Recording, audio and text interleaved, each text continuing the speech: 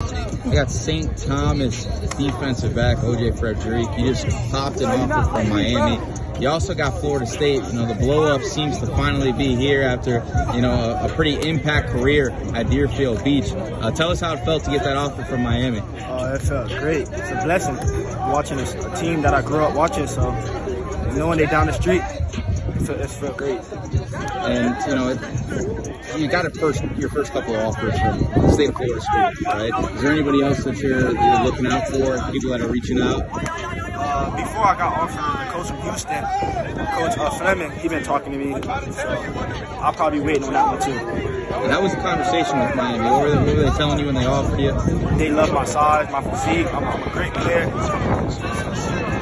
And, you know, you're playing for South Florida Express this season. How have they helped develop you through the first couple of tournaments of the year? They made me better, going against the best of the best every day. So that really improved my game and my confidence against other receivers. And, you know, you're transferring to STA.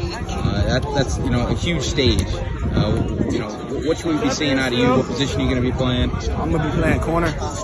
So you'll probably see me following the best receiver on the field. And what are you supposed to be playing at? What does Miami see you as on the next level? We haven't really talked about it yet because I had a game, but we'll talk about it later tonight. And is there any relationship with any coaches at Miami? Coach DVD, any Coach Adai, any of those guys? Yeah, we're just starting to build a relationship. Perfect.